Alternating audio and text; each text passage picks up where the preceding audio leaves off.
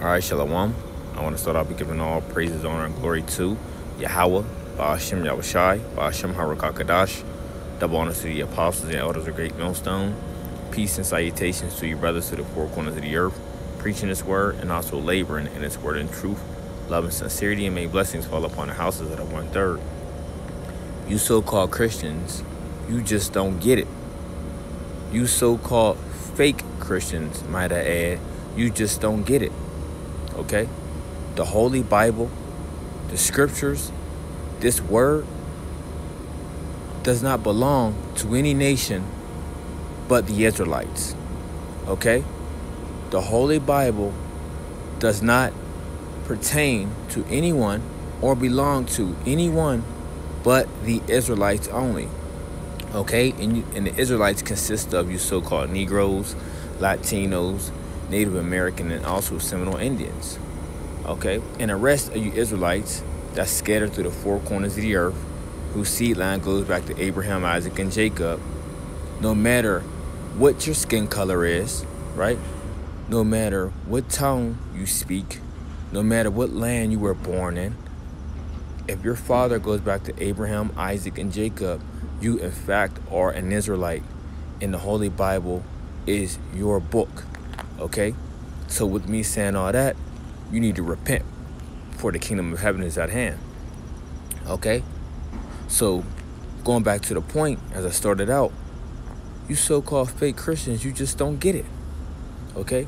You believe that the Bible belongs to all the nations of the world. You see? But it doesn't.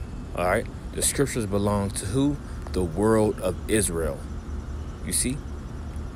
Let's get the first scripture. It's the book of Psalms 147, verse 19. It says, He showeth his word unto Jacob, his statutes and judgments unto Israel. He have not dealt so with any nation. And as far as his judgments, they have not known them. Praise ye the Lord. You see? And the Lord is only dealing with his people. And his people is who? The Israelites. Okay? And he showed up his word unto who? Jacob. You see? And Jacob's name, which was later changed to Israel, right? Jacob is the progenitor of who? The 12 tribes of Israel, the 12 patriarchs. You see? Which brought forth the rest of the children of Israel. Okay? The particular brothers and sisters that comes out, one of Jacob's 12 sons. Okay, so I'll read it again. Psalms 147, verse 19. It says, He shall have his word unto Jacob, his statutes and his judgments unto who? Israel. He have not dealt so with any nation. And as far as his judgments, they have not known them. Praise ye the Lord. You see? Let's get another one. Let's get Amos 3, verse 1. It says, Hear this word that the Lord has spoken against you, O children of Israel, against the whole family which I brought up from the land of Egypt, saying, You only have I known of all the families of the earth. Therefore I will punish you for all your iniquities. You see, so out of all the families of the earth, who did the Lord know? Israel. Who did the Lord deal with? Israel. You see? You only have I known of all the families of the earth. Therefore, I will punish you for all your iniquities. You see? And as you can see, we are being punished for what? Our iniquities. You see? Let's go to in the Hebrews, this is avon. It says perversity, depravity,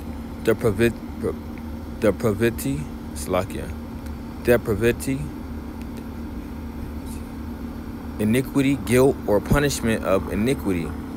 Guilt of iniquity, a condition, right? A consequence of or punishment for iniquity, for sin. You see? And what was our punishment? You see? That if we went off, we will be cursed. You see? Matter of fact, let's get that. That if we was disobedient to the Heavenly Father's word, what would take place? The curses would fall upon us. And that word is depraved. Deuteronomy 28:20. Yeah, because that word is depravity. So when you go to Deuteronomy 28th chapter, and there's other ones we can go to, Deuteronomy 28 verse 1, it says, "And it shall come to pass, if thou shalt hearken diligently unto the voice of Yahweh thy power, or the Lord thy God, to observe and to do all his commandments, which I command thee this day, that the Lord thy God will set thee on high above all nations of the earth," right? And you read down to the 14th verse, it talks 15th verse, or the 14th verse, Salaki, it talks about all the blessings that we would get, right? But when you jump to verse 15, it says, "But it shall come to pass, if thou wilt not hearken to the voice of the Lord thy power, to observe and to do all his commandments and his statutes, which I command thee this day, that all these curses shall come upon thee and overtake thee." So when you go down from the 15th verse to the 68th verse, right?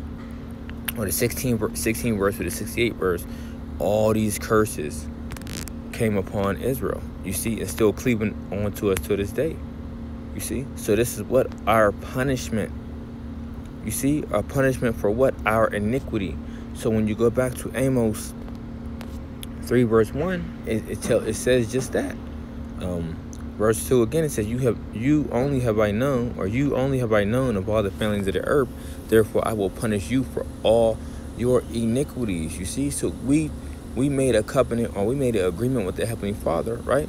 To be obedient and to hearken unto his words. You see, amongst many other things. And what? We broke that covenant. We broke that agreement. You see? So the curse was poured out upon us. You see? Well, us being led out of our holy land, right? Our holy land being besieged. You see? Us being scattered through the four corners of the earth. Us being, being made a laughing stock, a mocking, and a byword, a proverb amongst all the nations. Us not having power to defend ourselves against them. Serving, enemies in the land which we knew not, and being under oppressor and needing to go to them for the want of all things. You see. Many other things I could speak of, but all this, was taking place because what? We had to deal with the judgment of Yah, the Heavenly Father, man, for what? Our disobedience. You see? Why? Because the Lord is dealing with us as a nation. Okay, so let's go to Deuteronomy 32,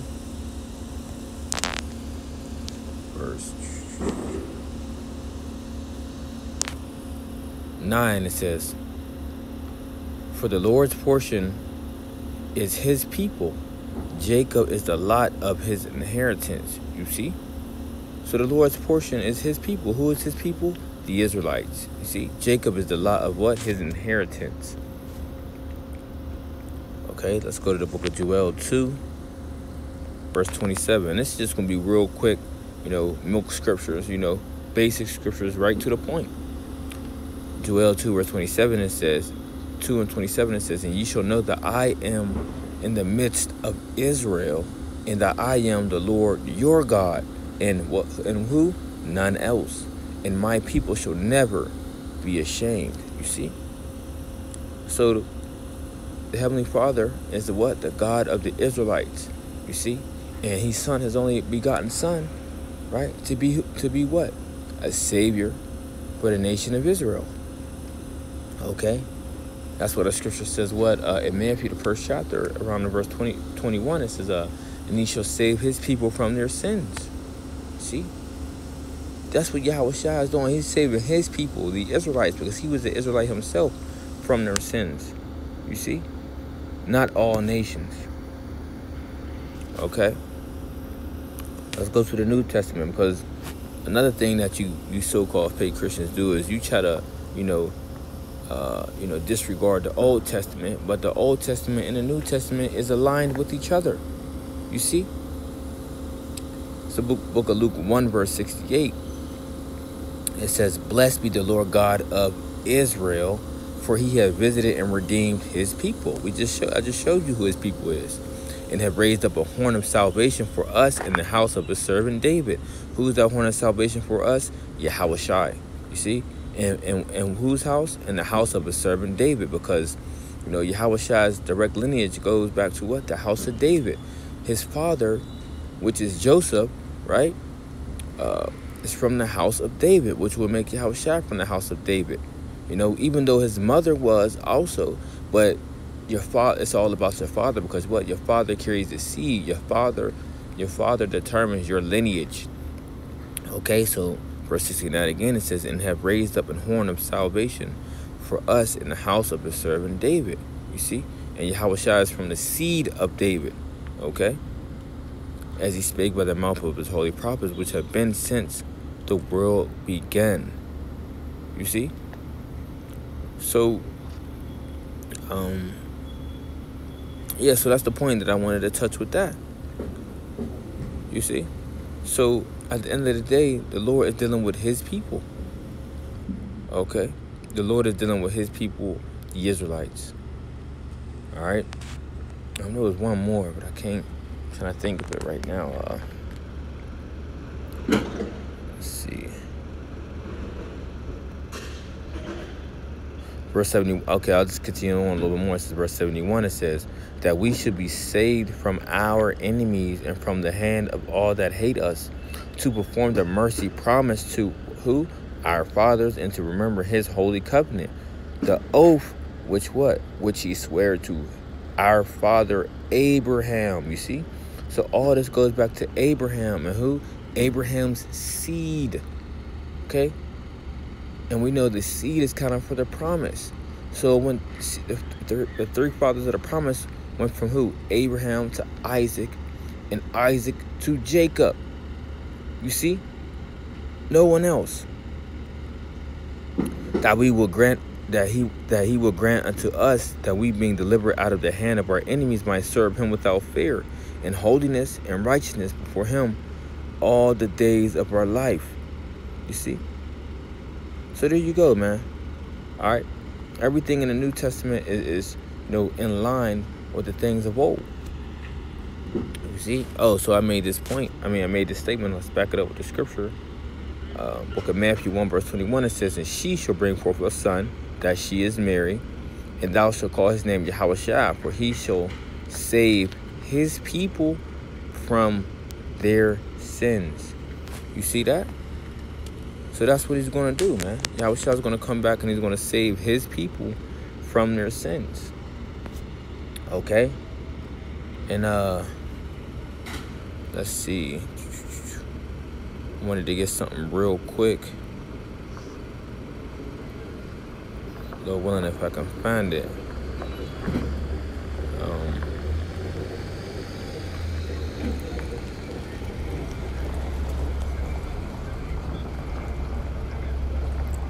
Slovakia.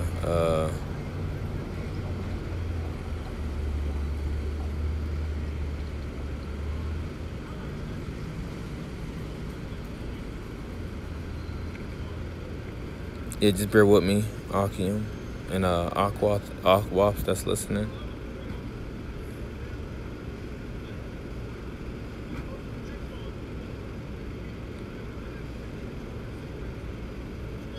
Let's see.